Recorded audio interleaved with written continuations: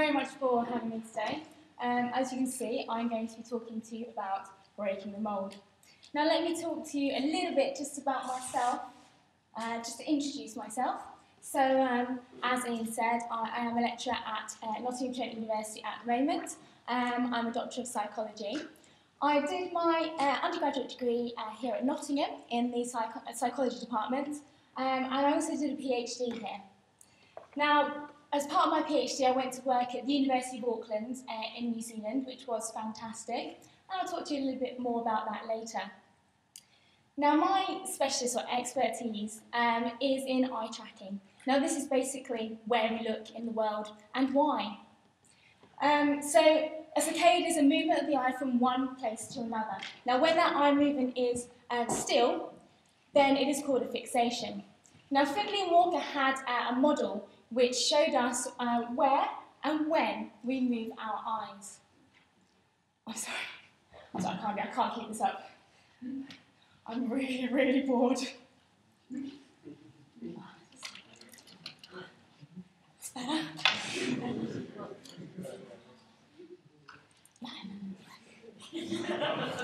That's better. 1 minute.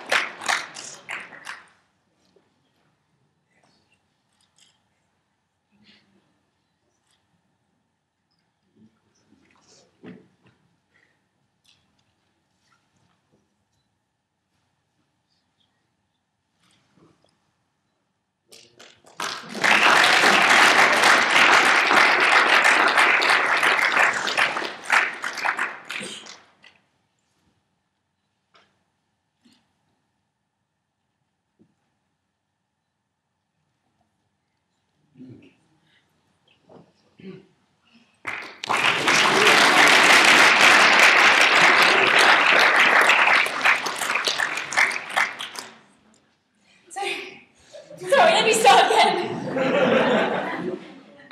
I am Kat, that is my real name. Everything I've talked to you about so far is real, okay? I am a Doctor of Psychology. I did do my degree at Nottingham, I did work in Auckland. As you can see here, this is me with an eye tracker on, so I am an expert in eye movements, but that's not what I'm going to talk to you about. Well, I am going to talk to you about breaking the mould. But this is not in terms of eye movements or eye movement patterns. This is in terms of stereotypes. So I am a lecturer in psychology, but I'm probably not the kind of lecturer that I try to portray at the beginning. Not even when I'm lecturing my own students. I lecture like this, but with more clothes on normally. So, not only do I have this kind of stereotype about me when I am a lecturer, when I'm a psychologist, when I say to people, oh, I'm a psychologist, the first thing people say to me, oh my God, can you read my mind? No. Oh my God, are you analysing me? I was like, yeah, you're an idiot. But I also have this stereotype about me because I am a pole dancer. Now, I am a UK championship pole dancer. I'm in the UK competition this year. And I'm here to kind of talk to you about how I got to where I am and why. So, here is a little insight into my extracurricular activities. I like adrenaline sports, put it that way. This is in New Zealand. This is when I was doing my PhD. This is the canyon swing. Now, the canyon swing is kind of like an anti-bungee. You don't have a bungee rope. You just get chucked off the side of the canyon, and you have a rope, but when you get to the bottom, it just swings you across to the other side. I also like long-distance cycling. So if anyone is familiar with Nottingham, lives here, they're probably familiar with the Great Nottinghamshire Bike Ride. Now, I started doing kind of 50 miles, 75, 90s. The Oxford to Cambridge was 106, I think. And this is something that I really like doing, and you get to raise a bit of money for charity. Tough Guy. Okay, I don't know if anyone is familiar with Tough Guy. it is known as the world's toughest assault course. It is an 8-mile army assault course, but that's 8 miles as the crow flies. So you go up and down the mudslides, you've got underwater swims, you've got barbed wire, you've got fields of fire, you've got electric fences. It's brilliant. It is totally my kind of thing. Now the problem when I did it is this year, it was snowing, it was -2 degrees, and all the lakes were iced over, and you had to break the ice before you could swim through them. And it was basically very cold. This is my running partner, Dave. He actually got hypothermia, as did 10% of the people that took part that year. That's 650 people. St John's don't like us. So, what is pole dancing? Well, as I say, pole dancing has this kind of negative stereotype associated with it. Now, if you don't know what pole dancing is, or if maybe you're one of those people that secretly holds that stereotype, it is a mixture of ballet, ballet shoes, and gymnastics on a vertical bar. So this is the kind of stuff that I do. I'm an aqua pole dancer. I normally do tall pole competitions, so about 15 to 20 feet high, and I do doubles aqua pole. So it's very kind of Cirque du Soleil. You have 2 people, 1 pole. That sounds like something you get on YouTube.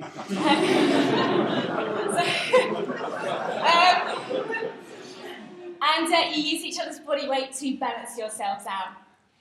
So at any one time, either no one holds on with their hands. You may have just one person with a thigh grip and another person hanging off of them, for example.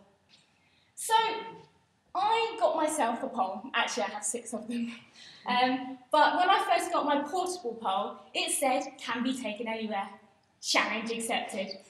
So I took it to normal places, like garden parties and the gym and stuff. And then that got a bit boring, so I decided to set myself a challenge.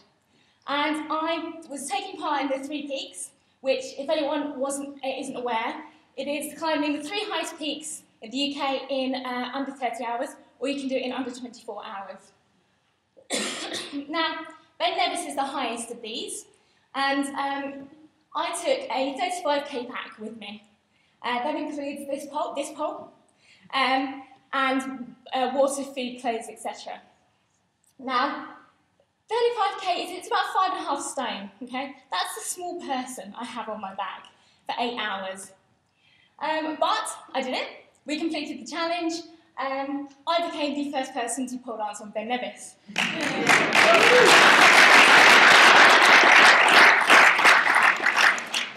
Okay, listen, I'm part of Scottish tourism, really. So when I came back from Nevis, this was all for charity, and when I came back from Nevis, it didn't take long before I wanted to do something else. And I had already signed up to a charity cycle.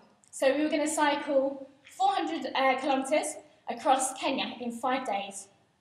Which really, I need more of a challenge than that. So I took a pole with me. The charities were cancer charities, therefore it was identical to this, but it was pink. And I took it with me to Kenya. We cycled our 400k, and I will never look at hills the same way again. Undulations in Kenya are mountains in England, okay? You don't want to see the mountains in Kenya. It was 107 degrees, there were tropical storms, there were potholes like craters, but it was an amazing, amazing experience.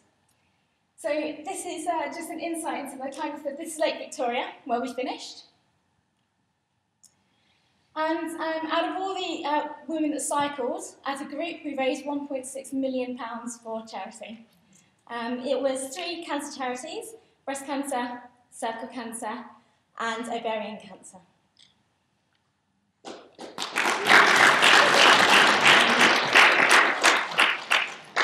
So the question is, why did I do this? Well, there are a few reasons, really. First of all, I don't have a lot of money, but I have enough money to get by. So if I can help out those that need it more than I do, then I see that as a good thing. So £1.6 million isn't to be sniffed at. Unfortunately, when this hit the national press earlier in the year, especially Daily Mail readers, didn't see it that way. You put pole dancing in the Daily Mail, you get hate mail, okay? It is not nice, but it's something that I've learned to deal with because of these stereotypes that are associated with pole dancing. For the last 4.5 years, I've been called every name under the sun. I've had to change email addresses many, many times. I had somebody try and get me fired from my day job, just because they don't understand. There was also a personal challenge in it, in that I have a nerve condition called myalgia parasitica. It's a spinal nerve condition where I have no feeling in my right-hand side. So both the Nevis and the Kenya cycle were kind of personal challenges to me. They hurt, but I got through it in the allotted time, and I'm still alive. So, also there's a personal experience to it. Now, I didn't know it at the time when I first signed up to these charity events, but I have since had a very close encounter with cancer myself, and come out the other side. And I think now it means more to me than it has ever done in the past. So I'm really glad that other people can benefit from the £1.6 million that we raised for these charities. And I think the biggest thing is breaking the mould. So going right back to the beginning of the talk, when I talk about breaking the mould, I'm talking about kind of trying to break down these negative stereotypes.